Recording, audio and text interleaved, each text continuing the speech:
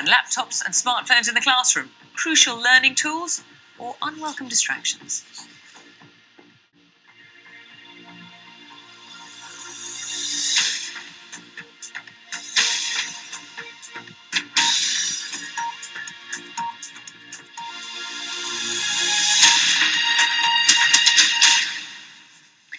Some schools encourage them, others don't allow them. Using laptops and smartphones in the classroom provokes strong views among teachers, parents and children.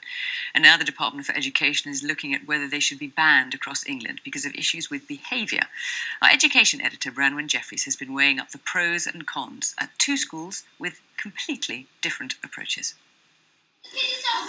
Technology is an everyday part of life. In some schools, smartphones are being used for learning too. What is the current population of South Africa? At this school in Dorset, pupils can use their own device. Phones have to be on the desk face up. A technology report for the government backed this approach, and here they think it's the future. With a smartphone, we can cross-reference the textbook. We can look at the different population flows that are changing throughout Europe because of the migrant crisis. That isn't replicated in the textbook, but yet with one of these devices, you can get the very latest information. So Vicky's son, Finley, uses his phone at school and for homework. Instead of looking up in a book, you've got a wider stretch of information to find the answers to your questions. It's all about helping our children to develop into modern society. Everything changes and it's about learning to change with that. I think Google Earth might need an update. There have been warnings recently that schools simply spending money on devices doesn't always deliver better learning. We don't yet know whether this approach to learning, using devices including smartphones, will make a difference in the long term. But there is some evidence that unsupervised access to phones in the classroom can lead to some pupils being distracted.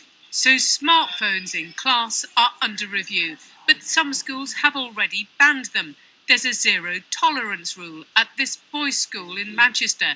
Debbie says the strict policy will help her son concentrate. It has to be a distraction, even if they get a text or somebody tries to call them, it makes a noise.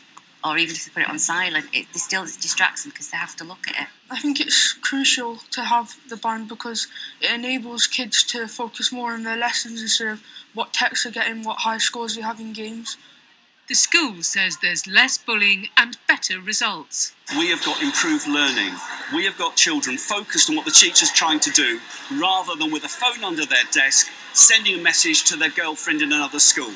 We've lost all of that. Schools in England are finding their own very different ways through the challenges of managing smartphones. The government's own expert advisors have said they believe children should bring their own devices to school, making it unlikely that ministers will go for an outright ban. Branwen Jeffries, BBC News, Manchester. That's all from the BBC News at 6. It's goodbye from me.